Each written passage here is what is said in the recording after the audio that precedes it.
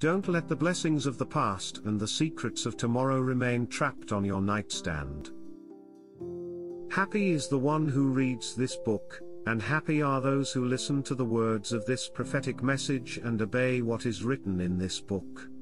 For the time is near when all these things will happen. Revelation 1:3. I encourage you to open your Bible each day, my child. The sacred little books bring the spiritual struggles and victories of your ancestors into your life.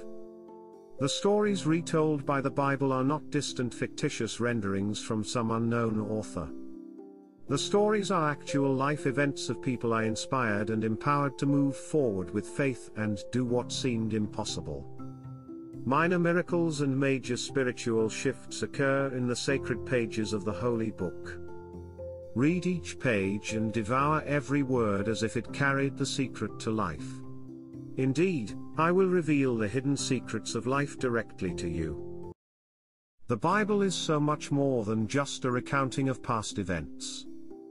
The sacred scriptures will open the future to the reader as well. I do not hide things from my children, I reveal the end to those who seek to know it. I show how I will gather all of my children to my side when their time comes. I proclaim how my grace works in your life through my love that refuses to die. I display how heaven will open to those who seek my love and find my grace. Your Bible should be your greatest spatial tool for living a righteous life on this earth. Others, spiritual beings, used the Bible to their benefit and my glory. Do not let the dust of the day bury the great gifts revealed in the Bible, they are meant for you, my child. Thank you for listening to Hearing Spirit Calling. Please join me again tomorrow for more from this devotional series. May God bless your day.